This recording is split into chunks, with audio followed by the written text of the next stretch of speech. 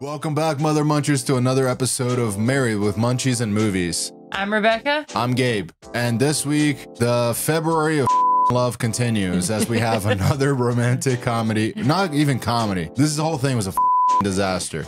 It's a romantic movie called The Notebook. And to go with that, we made little Brazilian coconut kisses. Yes, they're called Beijinhos, and they are these little coconut little desserts that you usually find in a lot of like kids' birthday parties, adult birthday parties for that matter. We had it at our wedding. Oh yeah, your mom makes them anytime because they're just one of my favorite things. Yeah, we have a little different variation of it, so let's just check out how we made them.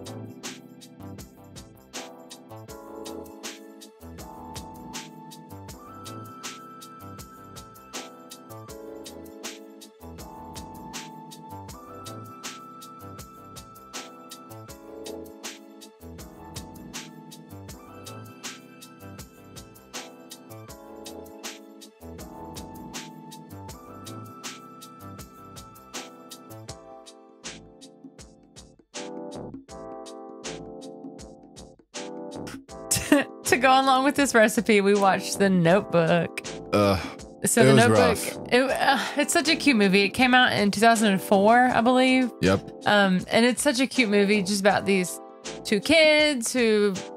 Kids? Okay, they're fucking degenerate, dementia fucking old bitches. Okay, so it's an old couple, an old man reading a story to a lady. Telling the story of how they met and she forgot Spoiler him. alert. Oh, you. It came out in Spoiler 2004.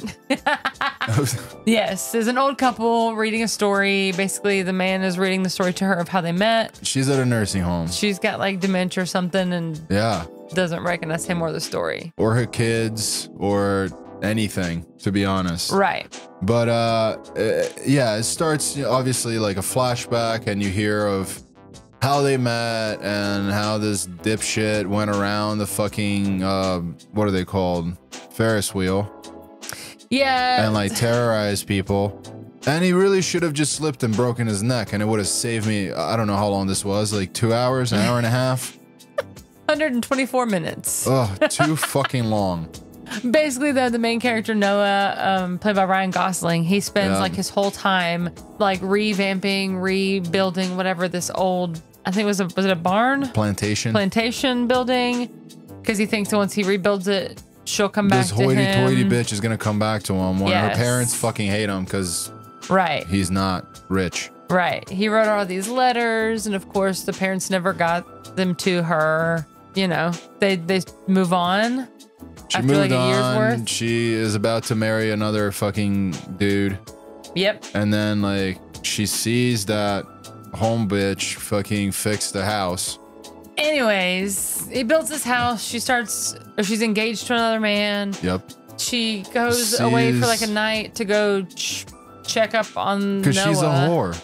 Yeah, kind of. Yeah. So kind of like. Essentially, the movie can be summed down to 2 words. It's fucking chick porn. That's all it is. Okay? It really is. It's all the fucking parts in porn that you skip.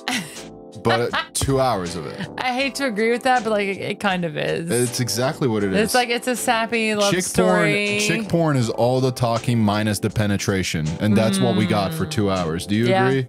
Even the scene that there was penetration, you just see some fucking shitty titties and that's kind of it. Shitty titties. They weren't great. Shitty titties, man. We can go on 7 different free websites tonight and see better tits. Jeez. For free. For free. Anyway. We can watch The Notebook 7 other times. I mean, if you want to be single, happy Valentine's Day, you know? To go with The Notebook, we made these. Strawberry Beijinhos. Yes. So let's give them a try. Let's give them a shot.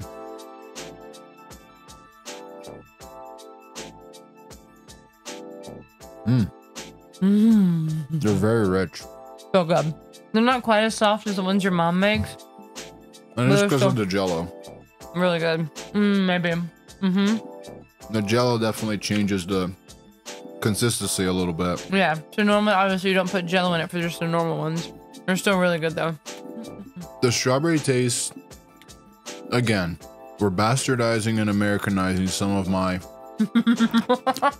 culture here for shits and giggles. But it's not a bad taste. It's like I don't know, like a hint of strawberry, a hint of something. It's like a coconut cream ball with like a hint of strawberry. Like a strawberry kiss. Oh God. But yeah, no.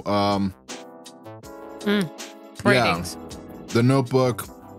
I'll start with the food because that was pleasant. Again, we are slightly bastardizing some of the cultures from my motherland, if you will.